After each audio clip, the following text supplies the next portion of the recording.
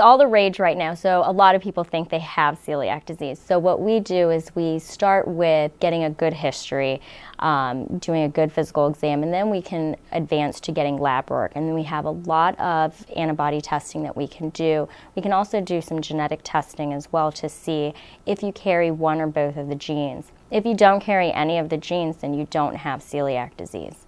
But if you carry one of the genes, you may or you may not have it, because 20% of the population will have one of these genes and never get celiac disease. When we suspect about celiac disease, we do blood tests, which includes serology to celiac antibodies. So we do these tests, and then depending on the test results, we do further evaluation. And basically, we started with the serology, and then if serology positive is next test is doing endoscopy, which is the camera test that we put children under sedation and go in with the camera looking at their esophagus, stomach, small intestine, and taking tiny biopsies from their small intestine. An upper endoscopy is when you're asleep. It's a very simple procedure. For the most part, it takes about 15-20 minutes to actually do. The patient is asleep, and we take a scope that has a camera at the end, and we actually go into the esophagus or the food pipe, advance our way through the stomach into the small intestine. And when we're in there, while we take pictures, we also take small tissue samples, which are called biopsies.